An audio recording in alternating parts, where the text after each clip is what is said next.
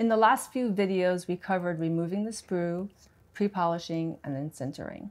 So now that we have our product here, we want to just do a final polish on it because we want to make sure that the occlusal contacts are nice and polished.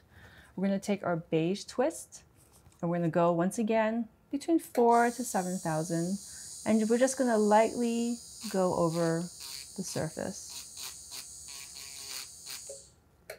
Occlusal contacts, we want to put a little bit more effort in there just to make them nice and polished. Now, it's important to remember you can over-polish zirconia.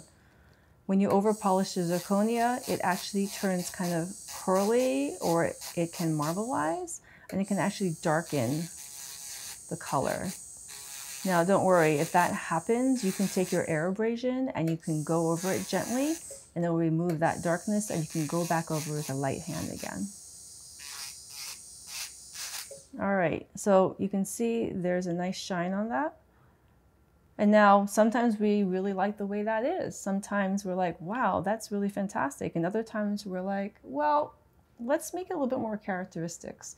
Maybe they've got white spots. Maybe they need a little bit more warmth, even though the gradation here is really great. So we're going to talk about stain and glaze. Now, CZR Paste Stain by Quarry is really nice. Here I have 3 colors, clear, grayish blue, and cervical 2. When you have these pastes, you'll notice that they're kind of not mixed. They're not together. So we do want to make sure that we mix each of these for about 30 seconds so that we can make sure everything is incorporated. And as you can see, some parts are a little bit chunky and some parts a little bit more fluid. So we're just going to go ahead and incorporate everything together. And as you see, the more we work at it, the smoother it gets. It becomes kind of like honey in consistency.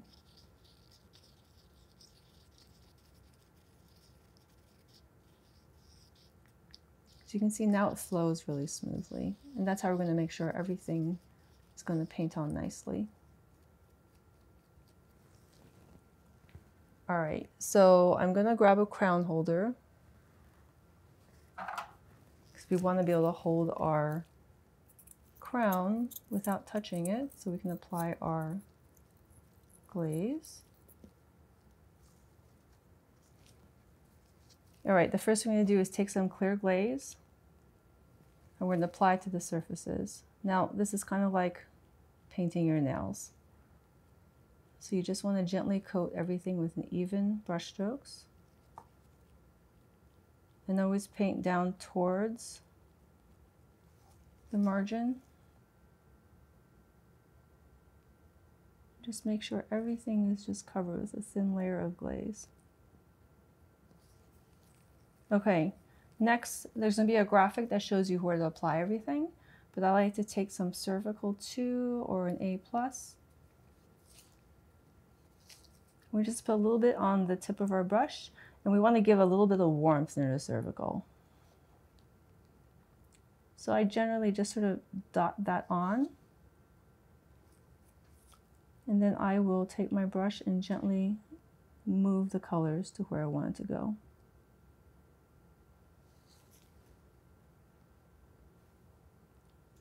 So in this case, we've used a super white crown. It's actually NW. It's like a bleach shade. But this way we can see how the colors go on.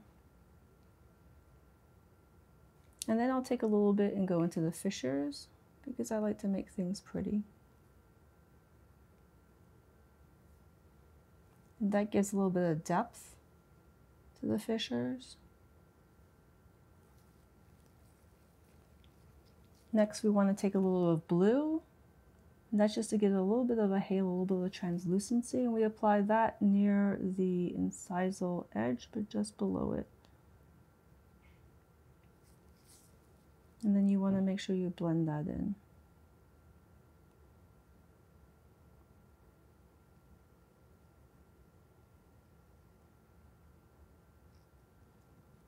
And what this is going to do, it's going to give a little bit of life. Sometimes you can add a little bit of white right near the cusp tips. And on an incisal of an anterior, you can make a halo with it actually, which makes it look really realistic.